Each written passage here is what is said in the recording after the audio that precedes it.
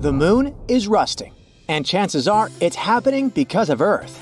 You'd say that since they're more than 230,000 miles apart, they can hardly directly influence each other in such a way, but they do actually have a special connection.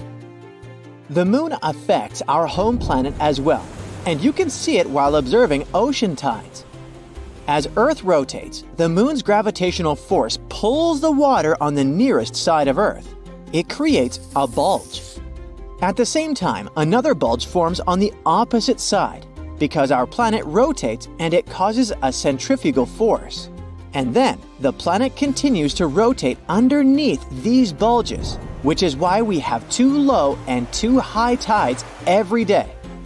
Plus, the moon wobbles every now and then, tilts more or less, and causes changes in ocean tides. And in return, Earth's atmosphere is making our satellite rusty. Rust is that reddish substance you see on old gates or nails. Oh, and you know Vermilion Cliffs and the Grand Canyon? They also have that specific red color, thanks to rusty iron in the rocks. It forms when iron reacts with oxygen and water. Rust is common even on Mars. The planet's trademark color comes from the rust that's been there for a very long time. That's how the red planet got its nickname in the first place. Normally, you wouldn't say the moon is a place that would rust that easily since it's dry and doesn't really have an atmosphere. But a spacecraft studied the moon back in 2008 and detected spectra, wavelengths of light, that were reflecting off different surfaces of the moon. That's why it could analyze the lunar surface better. The data it brought showed that the lunar poles had different compositions than the rest of the moon. They had rocks that contained a lot of hematite.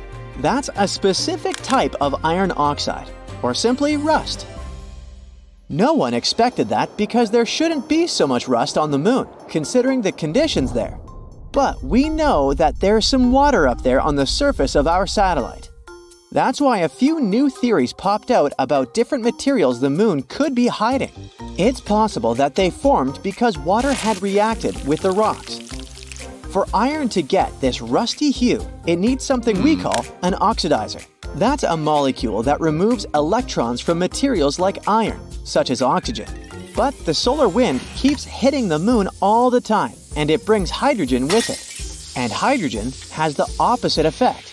It gives electrons to other molecules. Earth has its shield from the solar wind. It's our magnetic field. But the moon doesn't have such protection, and because of that, rust shouldn't be able to form on its surface. But this process still happens, and it could be Earth's fault. The moon itself doesn't have an atmosphere that could provide enough oxygen for iron to rust. But apparently, our planet is generous enough to donate some of its own atmosphere. The oxygen from our atmosphere travels all the way to the moon, following something called magnetotail. That's a long extension of Earth's magnetic field, which can reach the near side of the moon.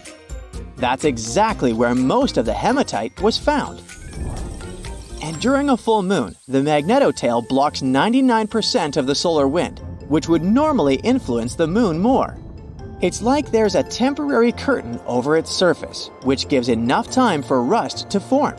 But there's still one important thing necessary for the appearance of rust: water. It's not like you can find water that easily if you decide to take a walk across the moon.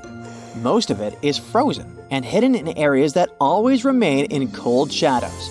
Those spots are far away from where most of the hematite was discovered, so it's hard to tell how the water got there.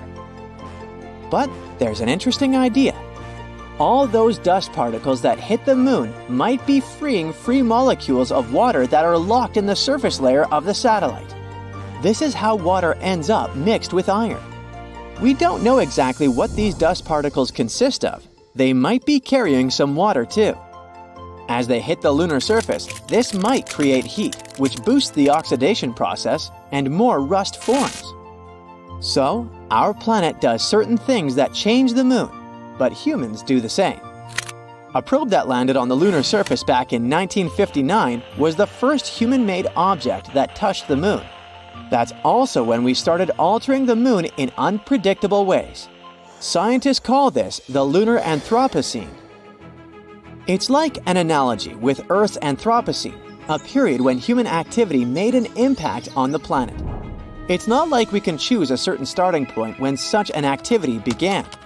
But we now know that things we have done over the history of our existence have really changed the environment of our home planet. We don't have any people living on the moon yet, but we've already left some traces there. After humans first came to the moon, we've had many missions there.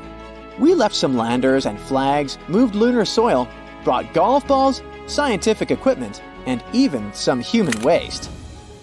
Plans for the future? Send more missions up there and even potentially create an infrastructure where some of us could live, study the moon's resources, and send them back to Earth. That's why it's important to talk about the lunar Anthropocene to remind ourselves we have to be responsible and take care of our heritage. Many people are confused about why we sometimes see the moon during the day. Some even believe it's something new that didn't happen before, especially after they started sharing a low-res picture of what looks like a full moon in the middle of the day. Some have pretty unusual ideas that the sun isn't the same color as it was before either. Allegedly, it used to be more yellow. The sun hasn't changed its color. It's still blue-green. But it's possible that we saw it as more yellow when we were younger because before, pollution wasn't as bad. And when it comes to the moon, we can see it both at night and during the day. It's brighter at night because there's no light coming from the sun. But it's not like it goes anywhere during the day. It's still there, but we just don't see it during the new moon phase. That lasts a couple of days, and during that period, the moon comes pretty close to the sun. The scattered light coming from the sun makes our satellite less visible to us. Speaking of the moon phases, they're easy to recognize when you know what to pay attention to. First, there's the black moon, which can mean a couple of things. One definition says that it occurs when we have 2 new moons in a month. Another one claims that the black moon happens when there's no new moon in a month, and that only happens in February. A blue moon is not called that because of the color. It's the 3rd full moon in a season that has 4 full moons.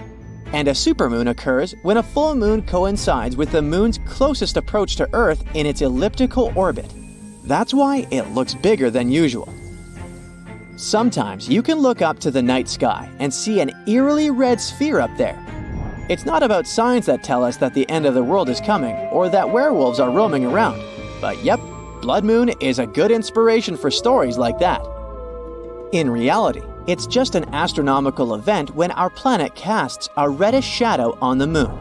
And that happens when Earth comes between the moon and the sun, which is called a total lunar eclipse. Earth's little companion catches some red light coming from our atmosphere, and that's why you see that specific color. That's it for today. So hey, if you pacified your curiosity, then give the video a like and share it with your friends. Or if you want more, just click on these videos and stay on the bright side.